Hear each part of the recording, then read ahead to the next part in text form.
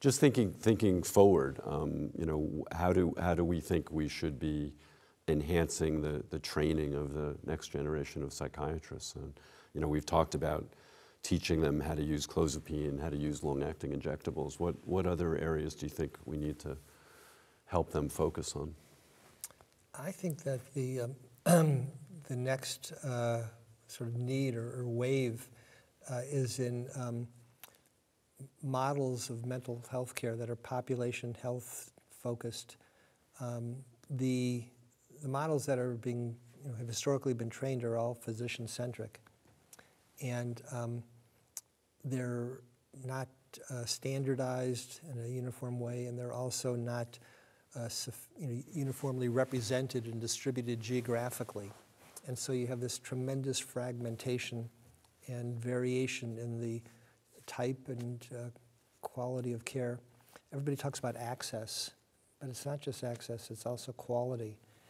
And we train psychiatrists in our residency programs to be able to provide treatment for different conditions and different modalities. But when they go out to jobs, that's not necessarily what they're going to do in the same level of emphasis.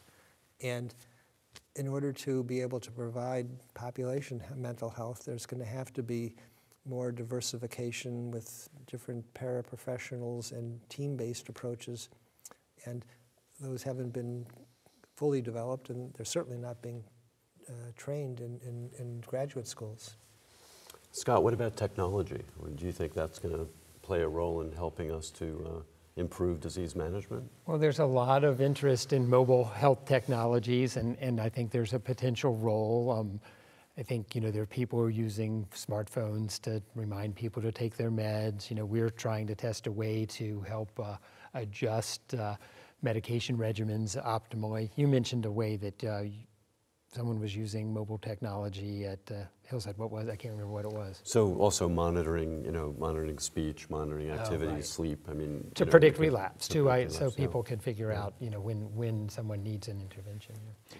This idea, actually, this is a little bit related to what we were talking about a minute ago. But when you were bringing up ACT, I know there's another way to sort of make sure people get clozapine or make sure they get shots is, you know, to have performance standards for, you know, clinics or ACT teams or coordinated specialty care teams to make sure that every team can prescribe clozapine or can give shots or whatever, you know, just in the same way we want them to deliver psychosocial programs. So I think that's, you know, sort of the regulatory thing might be one way to move it forward.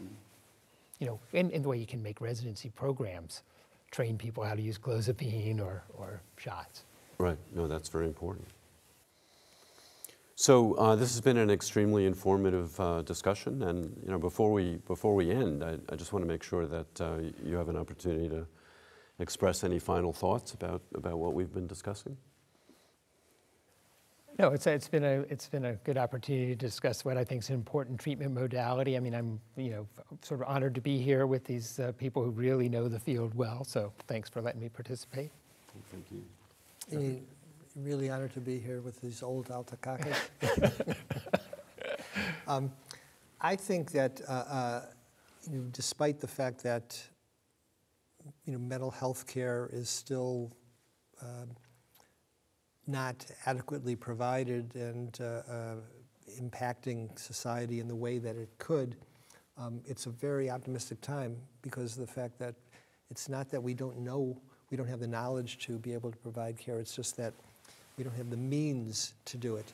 And so what that means is that we could really up our game substantially by doing what evidence has demonstrated, which is to be using treatments like clozapine, like LAIs more, by doing the kind of education of people up front so that's not viewed as like a penalty for having been non-compliant and bad before, and by, you know, optimizing the way in which the evidence-based treatments can be used best, so that if, you know, doctors have some, you know, reticence, that a nurse is made available, or that if there is some kind of ideological bias against the use in terms of trying to educate and orient clinical staff and mental health care teams in a way. And so I think there's a lot of ways in which the quality of care can be improved substantially without learning or discovering anything new through research, just taking the means that we have. So I feel that that's really an optimistic thing. We just need to find the social, political, and professional will to find a way to do it. So we've talked a lot about adherence and relapse and hospitalization, and I think we've said that we do have some very valuable options, some very powerful tools, but we need to really take advantage of them. We need to understand what the obstacles are. We need to make sure that people are trained, that we have the right systems in place, we have the right ancillary teams working together. But at the end of the day, even while we're waiting for further breakthroughs, we can be doing a lot more to improve the lives of our patients if we can bring some of these lessons to bear. So I want to thank you all for your contributions to this discussion. On behalf of our panel, we thank you for joining us, and we hope that you found this peer exchange discussion to be useful and informative. Thanks very much.